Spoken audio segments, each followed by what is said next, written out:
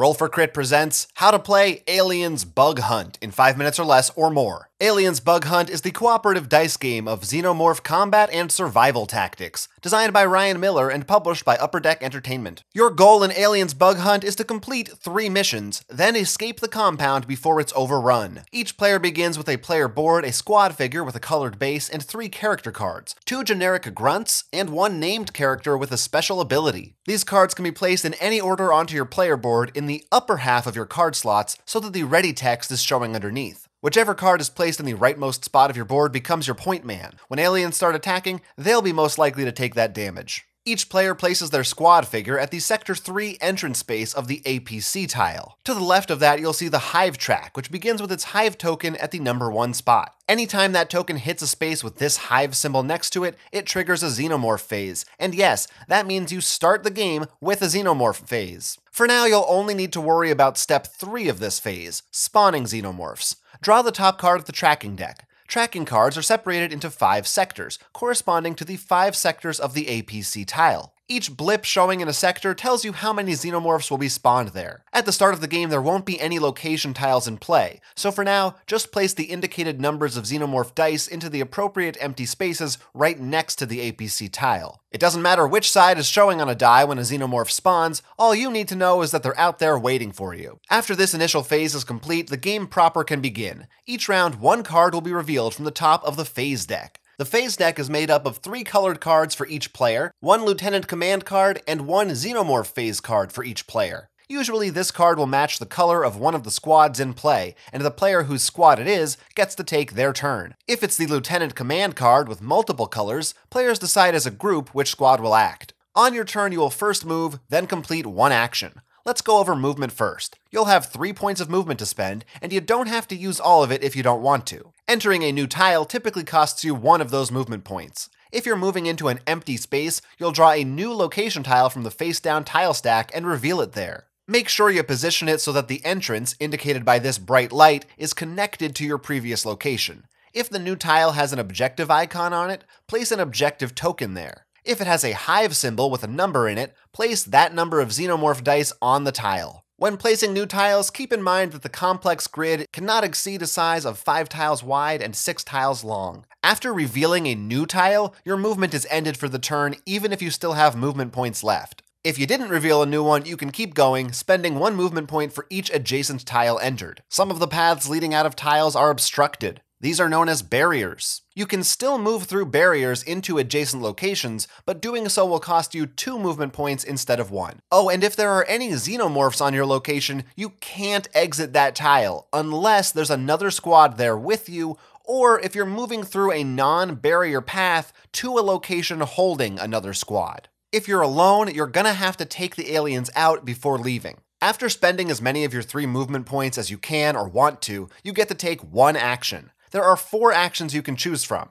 First, you can shoot at nearby xenomorphs. To do so, choose 1 or more of your character cards and deplete them by moving them to the lower end of your player board. Each character has a firepower value indicated here. Add up the firepower of all the characters you're using for this fight, and that total is how many xenomorphs you get to target. If there are any in your own tile, you have to start with them first. Simply pick up the dice and roll them. If you get a blank result, that's a kill. Remove them from the board, back to your dice pool. A claw mark result means that the alien is still alive and remains in place. If you roll the red alien mouth icon, that means it's still alive and it's fighting back. Your squad receives 1 wound token for each of those symbols showing. You can distribute any wound tokens you received amongst the characters that just fired as you see fit. If you have any firepower left over, you can use it to target xenomorphs on adjacent tiles, as long as they're not separated from you by a barrier. Also, you can't target any xenomorphs that aren't on a discovered tile yet. Roll their dice just like before. Blanks are killed and returned to the pool as normal. However, if you roll one of the other 2 symbols on an adjacent tile, this time those aliens will move into your tile, and they will not inflict any wounds. Later in the game, you'll want to use the reload action. This allows you to ready any of your depleted characters by moving their cards back up to the ready position. Only readied characters will be able to take part in attacking. Another action you can choose is to breach a barrier. Take a breach token and place it on top of a barrier on one side of your current location. From now on, it will only cost 1 movement point to get through here, and you can shoot at adjacent xenomorphs in that direction. Lastly, if there's an objective token on your tile, you can use an action to capture it. Place it onto any one of your 3 mission cards with an empty space. Each mission card has a special benefit that you can utilize if there's a token on it. To do so, flip 1 token on the card face down, and follow the card's instructions when appropriate. This does not count as an action. Each mission effect can only be activated a total of 3 times during the game. Once a player has moved and completed 1 action, their turn is over. A new card is revealed from the phase deck, and play continues. There's still one other type of card that can come out of the phase deck, and that's a xenomorph phase card. If one of these comes up, the Hive token moves forward 1 space, and another phase card is drawn. Again, anytime the Hive token hits a space with that Hive icon, a new xenomorph phase occurs. This time you'll have to go through all 3 steps, beginning with the attack. All squads take 1 wound token for each xenomorph in their current location, and place them on their point man. Squads sharing the same space can divide those wounds up amongst themselves as they see fit.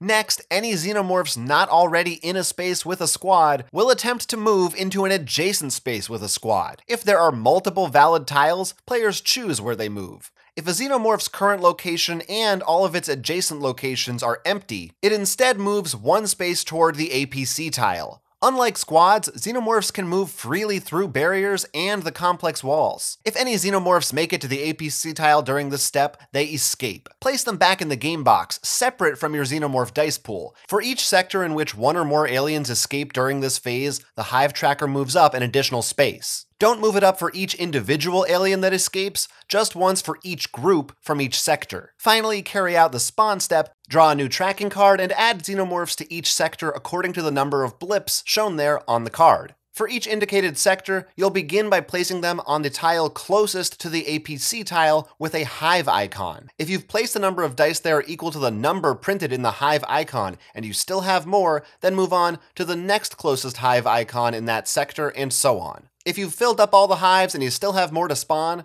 place them in the empty space closest to the APC tile without a location tile placed there. If that sector has reached its maximum length of 6 tiles, then simply place all of the extra aliens in the final tile in that row. Then repeat the process for any other sectors on the card. Some tracking cards also have text instructions, which should be followed after spawning. If the Hive tracker reaches the final space on the Hive track, an additional xenomorph phase card is added to the discard pile of the phase deck, making future rounds more dangerous. If the Hive track would advance again from that final space, simply loop it back around to space number 1, triggering yet another xenomorph phase. If at any point you need to spawn xenomorphs, but there are none left in your dice pool, the game is lost. You also lose if you run out of tracking cards, or xenomorph phase cards, or if all of a squad's characters are killed. This brings us back to those wounds that xenomorphs can inflict. Each character has an armor level. If they have a number of wounds equal to that value and would take another one, they instead flip one of their wound tokens over. If it's blank, nothing happens. If it shows the KIA icon, the character is killed and removed from the game. If a character has the maximum number of wound tokens and they're all flipped as blanks,